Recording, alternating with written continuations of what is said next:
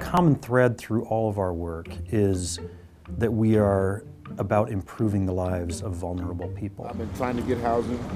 I'm tired of standing on the street. Yeah. People who have been marginalized, people who have been forgotten, people who have not had a voice or a seat at the table. When we began C4 in 2006, we were really in the business of translating knowledge, of taking what was known and moving it out into wider use, of dissemination and implementation of evidence-based practices. And we continue that work. It's at the core of who we are and what we do. It's important that organizations and communities don't reinvent the wheel every time they're facing a complex problem, like homelessness or like a broken mental health system or lack of access to detox beds or an opiate overdose crisis. It's important that they look to what is working.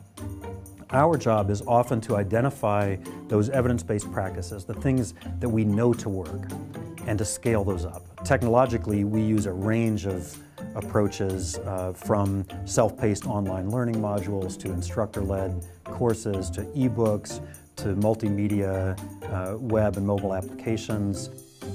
Our staff is extraordinary. I think that we invite staff to show up as humans and to show up as vulnerable humans and to share their own experiences or their family's experiences struggling with a lot of the issues that we're trying to solve. And that kind of opens the conversation in a way for solutions that we otherwise may not access when we have on our hats as researchers and policymakers and things like that. So being able to kind of bring that chemistry of all those perspectives really changes what we're putting out into the world. They bring a wealth of perspectives. Many are former clinicians and direct service providers, researchers, educators, advocates, designers, technologists. We have a number of staff who are in recovery themselves, and that firsthand personal experience informs everything we do. I cycled in and out of really terrible poverty. I was homeless. I had a very serious and chronic 25-year history of opiate abuse or use. I spent 14 years in a methadone maintenance program. Today, I am an associate with the Center for Social Innovation.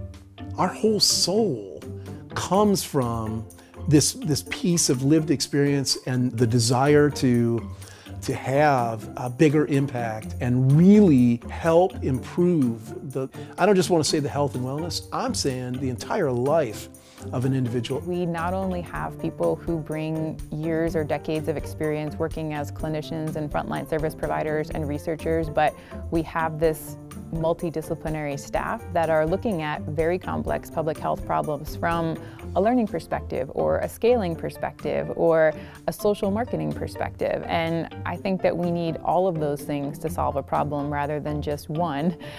So being able to have a team like that and working on these problems immediately helps us to have, kind of more creative, more impactful solutions. We believe that the work that we do creates ripple effects that changes the fields in which we work, the country in which we live, and the planet we inhabit.